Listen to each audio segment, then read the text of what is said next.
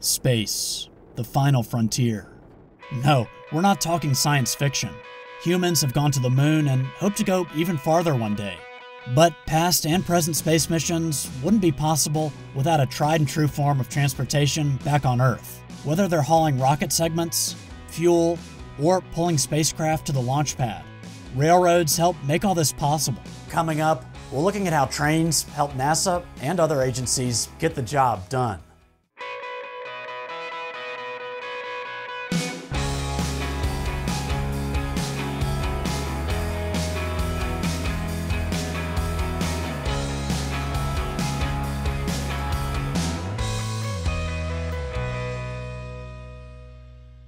We'll begin our journey at a place that's launched countless missions into orbit and beyond, NASA's Kennedy Space Center. You know, when you think about the big machines here on Florida's Space Coast, the first things that probably come to mind are the massive crawlers that have been used for years to transport rockets and space shuttles to the launch pad. These beasts are propelled like locomotives. Two big diesel engines from the 1960s power 16 electric traction motors. And those big engines are V16s built by Alco, which is the American locomotive company for all you non-rail fans. You better believe they've taken good care of these things over the decades. Look at how clean this engine is. The crawlers here have always been in the spotlight, but NASA once used some other diesel-electric machines on its very own short-line railroad. Their locomotives of choice were three SW1500s built by General Motors' Electromotive division, but they did have some Alcos in the early years. The railroad hauled the chemicals needed for rocket fuel and also components that made up the rockets themselves. This train is hauling some very specialized rolling stock. Helium tank cars are up front and at the back of the train. This long, thin white tank transports liquid hydrogen, and that larger tank carries liquid oxygen.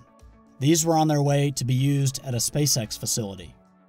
Of course, the NASA railroad started long before there was any talk of privatized space travel.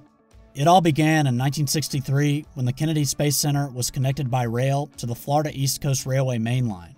The railroad was used to haul in construction materials as the U.S. raced to get a man on the moon. Of course, they've always had to coexist with the creatures out here. Sadly, when the shuttle program ended in 2011, NASA's railroad wasn't needed much anymore. It shut down in 2015 and its locomotives were offloaded. Luckily, one of them ended up at the Gold Coast Railroad Museum in Miami.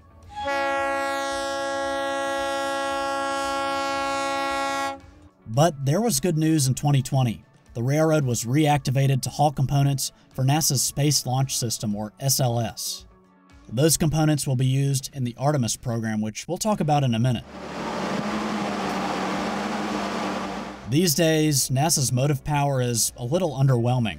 Mobile railcar movers known as shuttle wagons. It's too bad they got rid of their locomotives. I mean, let's face it, it's hard to beat a switcher like this painted in NASA's iconic colors. You know, I could say something cliche about the train you're about to see, like it's out of this world, but in reality, it's pretty down to earth because railroads specialize in hauling oversized loads.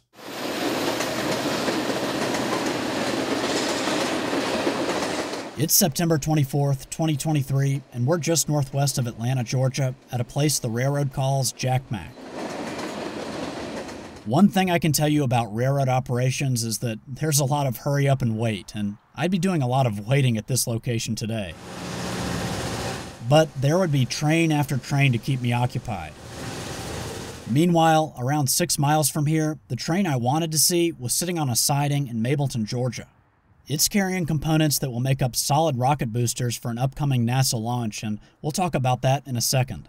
Most of the traffic you'll see passing by Jack Mac is pretty conventional. Mixed freight, intermodals, and loaded and empty coal trains. Occasionally you'll see something exotic, but it may not be on the rails.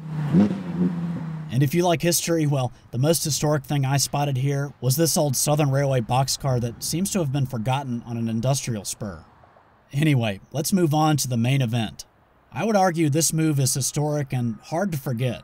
The cargo hauled by Norfolk Southern Train 056 will eventually be used to get NASA's Artemis II mission into space. That mission will take 4 astronauts around the moon and back. The train here hauls 10 booster motor segments for NASA's Space Launch System.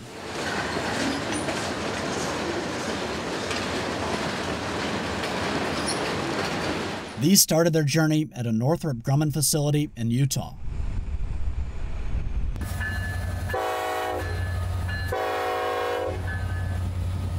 A specially painted Union Pacific locomotive would pull them until the train entered Norfolk Southern territory.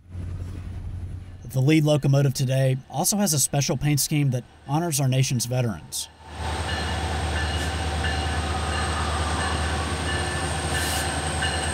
On September 25th, the rocket segments arrived at the Kennedy Space Center. Once the twin boosters are assembled, they will each stand 17 stories tall. Of course, the folks at Kennedy Space Center have had plenty of practice over the years unloading and assembling rocket boosters. You can see a clamshell-like covering protects the booster segments, which ride on cradles attached to the flat cars. And those flat cars are pretty substantial with 8 axles. 2 of them have HVAC systems that keep the aft sections of the rocket boosters at an optimal temperature of 75 degrees. According to the Union Pacific team that retrofitted the cars, this has to be done because the materials used to build the aft sections of the boosters are sensitive to extreme temperatures during transit.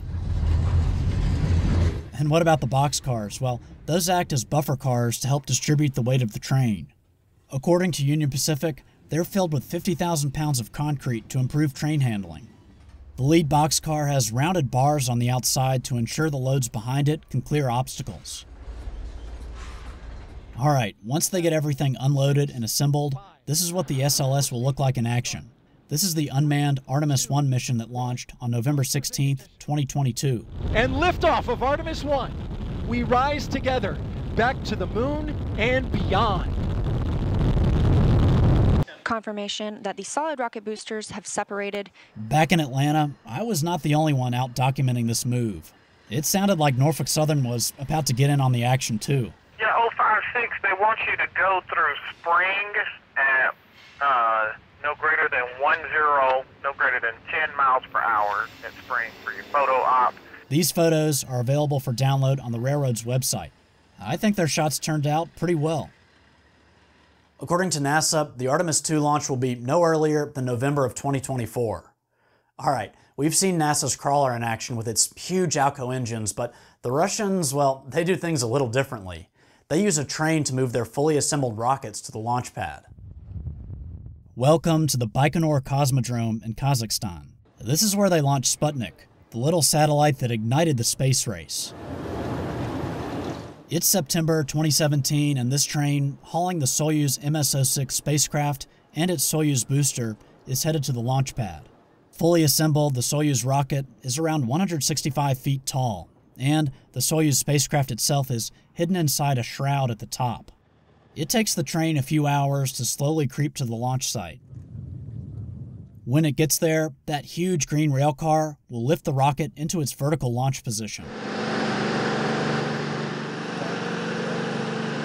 Umbilical and service towers then surround the craft so crews can make final preparations for its trip to space.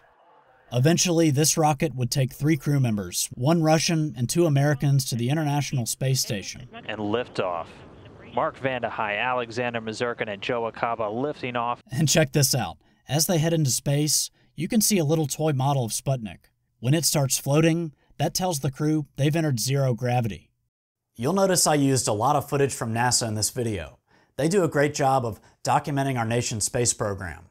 Anyway, I want to leave you with one final thought. I was born long after the Apollo moon landings, but it seemed like those early missions were something the entire country got behind. Wouldn't it be amazing if we had a common goal today that everyone agreed on? Eventually, the Artemis 3 mission planned for 2025 will land humans on the moon once again. I think this is extremely exciting, and I'll be following NASA's progress. Okay, that's it for now. As always, thanks for watching, and I'll see you next time.